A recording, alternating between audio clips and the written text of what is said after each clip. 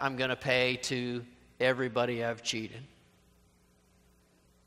And so everything I've done, everything I've built to this point is now gone. We need to find Jesus when we're sinners and realize the response to being a sinner is repentance. If we don't admit our sin, then we give excuses. Isn't that how it always goes? We bargain, we pretend, well, I needed it for this, I needed it for that. You know, we didn't have enough to be able to get by. That 10% thing, man, that's crazy. Who would ever do something like that? That can't be. That's not in the New Testament. Certainly not. Well, how much do you want to give? When he starts giving, I think it's probably all gone by the time he gets done. You see, we can do the bargaining and pretending and excuse making, but the response to our sin is repentance. That's really what it's all about. The response of repentance is the way we get past our sin and to the arms of a loving Father who calls us home.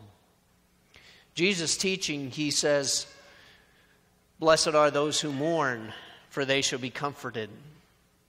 What does he mean by that? Those people who go around crying all the time? Well, no, certainly not. Was Zacchaeus crying? No, it doesn't appear that he was crying at all. It doesn't appear that he was sorrowful. It's just a matter of, here's my statement about my life. Is it repentance? Yes, it is. Do you have to cry in order to get repentance? Well, a lot of times it does happen, but I don't know that it has to be there every single time in order for that to happen. But as you look at all of this, you realize the reason for mourning would be our sin. I mean, it's hard to mourn over your blessings and say, God, you just didn't give me enough. I should have more. That guy's got more. I should be like him. I want more like him. No, that's really not what it's about. We need to be able to know that what we did was wrong and that it's not going to happen anymore. That's what repentance is. It's the turning around and saying, this is never going to happen for me again. And I don't know that we see that a lot today because we don't really see it as wrong anymore.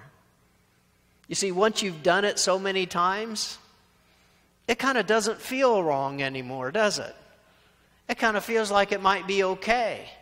I mean, everybody's got sin, and this one's mine, and so mine's okay. Well, it's not okay. I know it's not okay, because if I don't want anybody to see it, I don't want to be like Zacchaeus and everybody know it, but I'll just say, well, you know, it's really not that bad. I know people a lot worse than me. Isn't that our justification? Because we don't see it as killing us, as it putting us out of the whole realm of God, of us putting us out of society. In fact, we may be doing it in order to fit in with society because they're all doing it. We need that. It's what makes us part of everybody else. It's what makes us accepted. I mean, we can drink like they drink and we can cuss like they cuss, and so we're able to do all kinds of stuff that they do so that we'll be accepted, so that we'll be like them. We don't want to be like Zacchaeus, rejected by our own people. When you mourn over your sin, that's what it needs to be. Don't mourn over getting caught. But I think that may be what happens more than anything else. The only time I mourn is when I got caught at it. So if I got caught at it, well, yeah, I'm real sorry then because I'm sorry I got caught. But I think maybe today there needs to be some mourning over the fact that we do sin. Not mourning over the penalty of sin, because a lot of times it has a penalty. A lot of times it separates you from other people, but we've been willing to pay that price all this time, and we're not willing to pay that anymore. It's different than finding Jesus in my financial need. We just need Jesus to provide. But when I find Jesus, here in my sin. It's different from healing. I need healing. I need Him to do something for me. It's different than suffering. It's different than failure. It's different than every other place where you would find Jesus. And yes, we're going to look at all of those. But you need to get this one. You need to get this one where you find Jesus in your sin. Why is it different? Well, repentance is really the response, but it's a sorrow over sin, but it's just full honesty at this point. It's realizing this is who I am, this is the mistakes that I've made, and I am no longer willing to make those. And some people just want to skip this part. I never admit our need. Or I'll admit my need, but I never admit my sin. I need lots of things, God. He says, but what about your sin? If Jesus would just fill my need, then I'd be okay. And that's what we really want. So we pray more about our need than we ever do about our sin, don't we? Because we don't want to face that. He said, you're blessed when you mourn over your sin. We finally find comfort. We finally find release. We finally find a way to get rid of all those things. It's still hard not to stop. You still are going to struggle with it. It's still going to be very, very difficult. But there's no guilt anymore. There's no hiding anymore. Because it doesn't matter if people know, because it's gone. I'm not that person anymore. And be sure and give yourself that kind of forgiveness so that, no, it's released, it's gone, it's forgiven, because repentance has taken place, and certainly the forgiveness of God has been able to come in and take over my life, and now I am able to be free of that. We struggle with this so much, I think.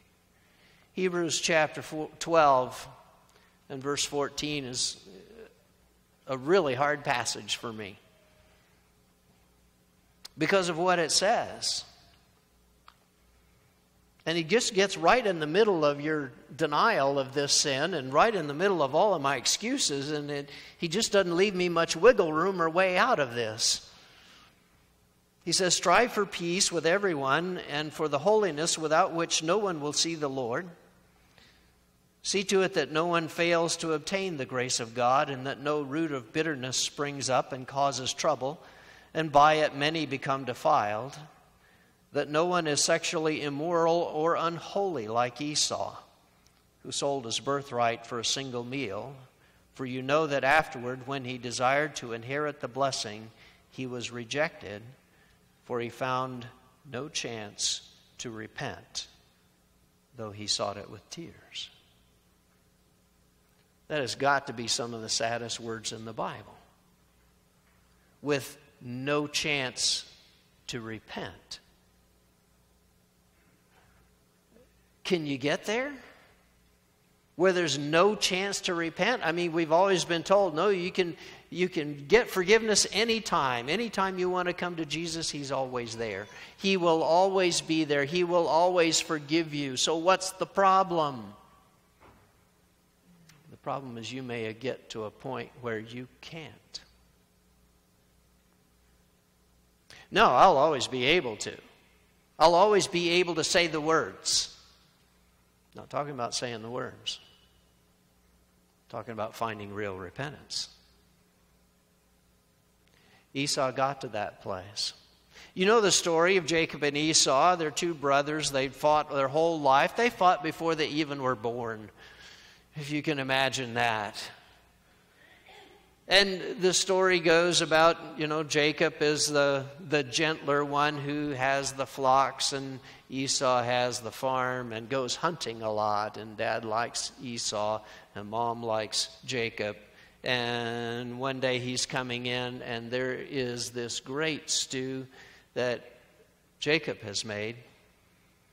And he feels like he's about to starve to death. And he goes, well, because Jacob is sneaky. Give me your birthright. Birthright. What good's a birthright if I'm dead? I mean, after all, I'm going to die here. I'm going to starve to death on the spot. No, just give me your birthright. I'll give you the bowl. Okay. Done. Because our reasoning, our excuse says, if I die anyway, what good's a birthright? So he'll get it then anyway, so I might as well trade it to him. Do you realize what's in that bowl? In that bowl is the history of the world. In that bowl is the fate of all mankind. In that bowl is the blessing that would come upon every person to make them available to be able to enter into heaven. And it would come through his family. It would be directly through him. And he has the right to it. He owns it. He's the oldest. And the oldest always had the birthright. It means he gets 2/3 of Dad's money rather than the little 1/3 that his brother would get. And he says, all right, I'll sell it to you. I'll sell my birthright. And all of history changes. The sad part is it seems to be set up. And that God knew this beforehand. And so the passage that we're looking at in Hebrews, when you look at this passage,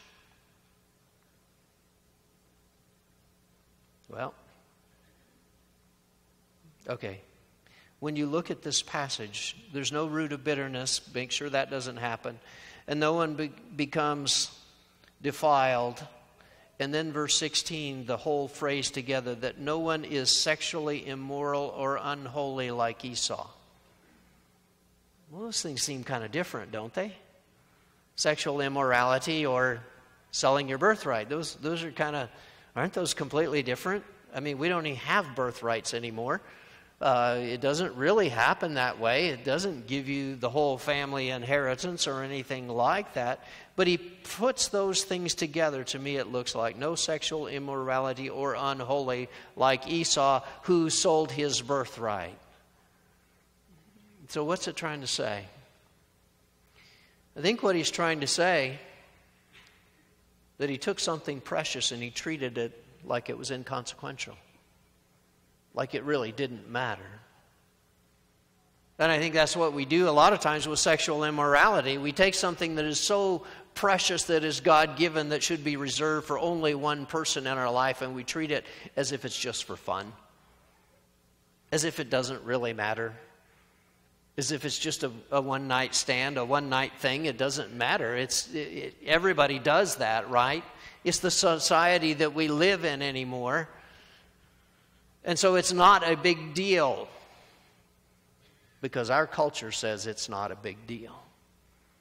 And so you can move in, you can live with whoever you want to live with, and certainly that would imply that all the sexual things go with that, right? I mean, you know that once you move in, because that's what's going to happen. And you're taking something that is precious and treating it as if it's ordinary. As if it doesn't matter. But that's the one thing you have that is just you, that is so personal, that is so intimate, that is only you. And you decide, no, it doesn't matter. Anybody can have it. Who cares? And it's a gift of God. And you seal yourself off and you decide, I don't care about precious things. I don't care what God's given to me. And we treat it like it's cheap. Like it's just a bowl of soup. It's just an action, right? It's just a bowl of soup.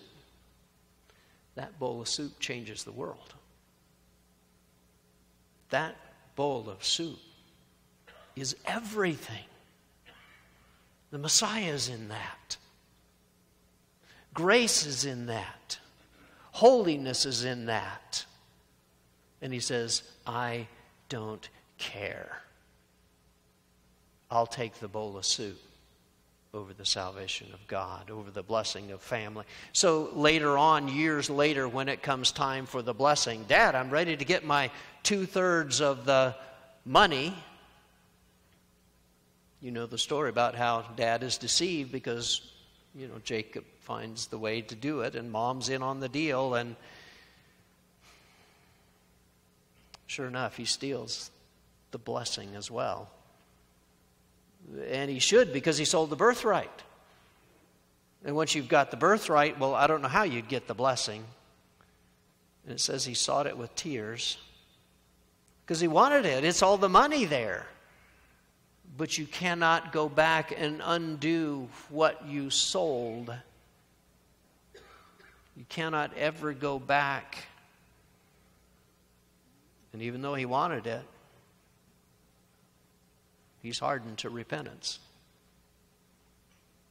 It's like the guy who can come to church and hear the hardest sermon ever and it just bounces off. It doesn't matter.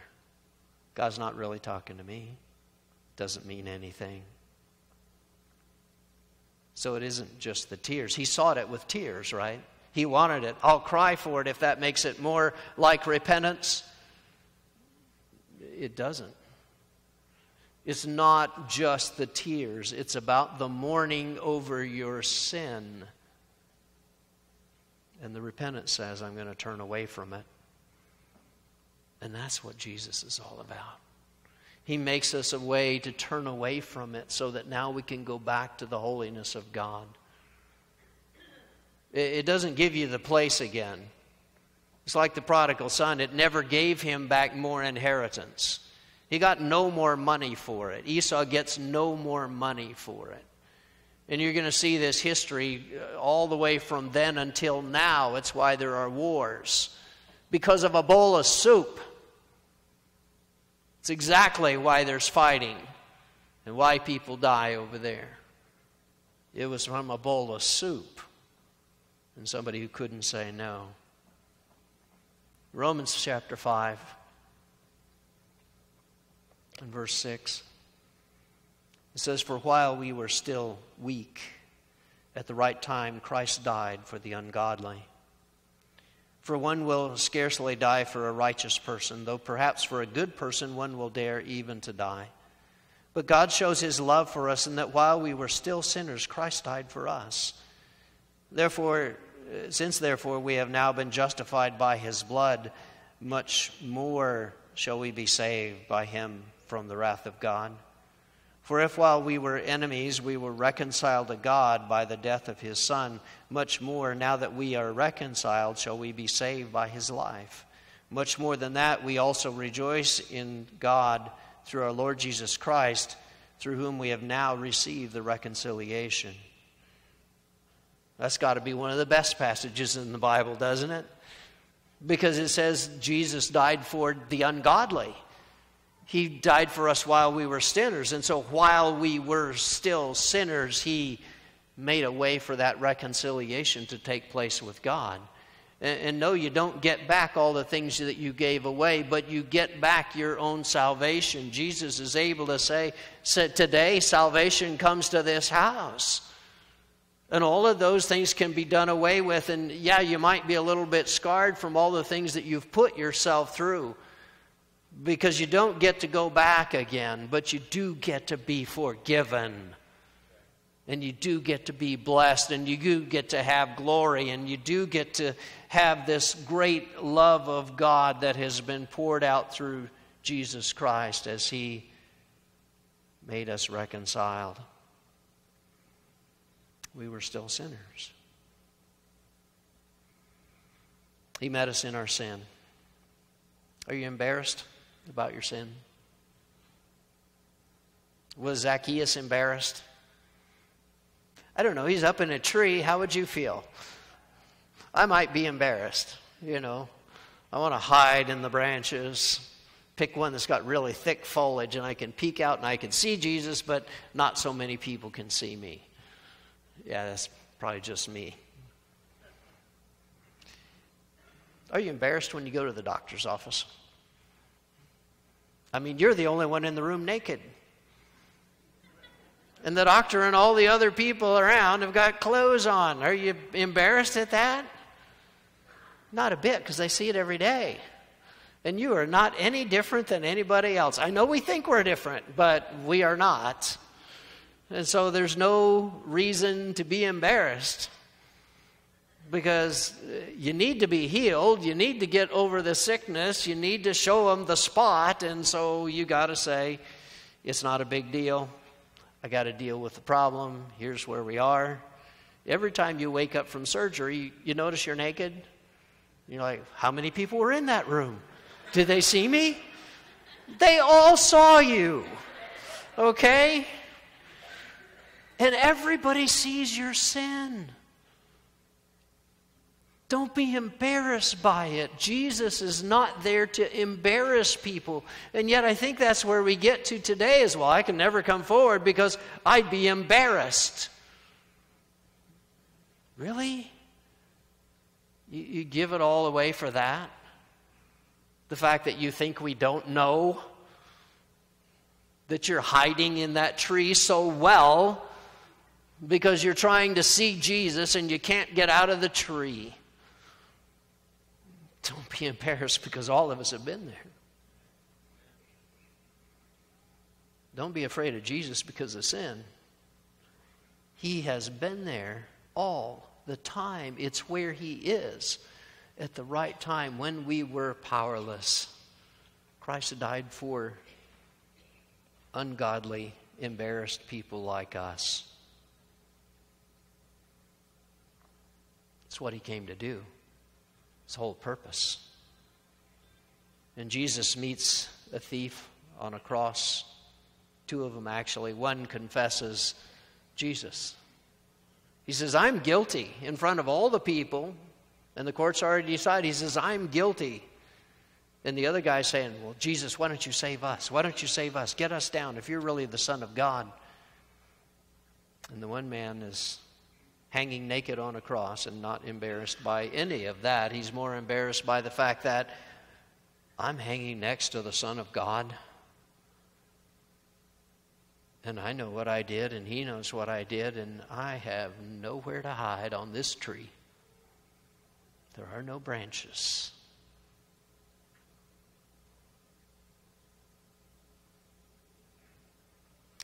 The other one is abusive, and he demands release. Sometimes it is not release that we need. We have to deal with our sin.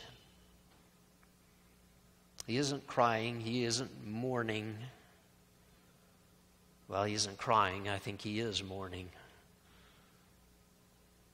All he can do is say, think about me when you come in your kingdom, because I know who you are. I know you're the Son of God.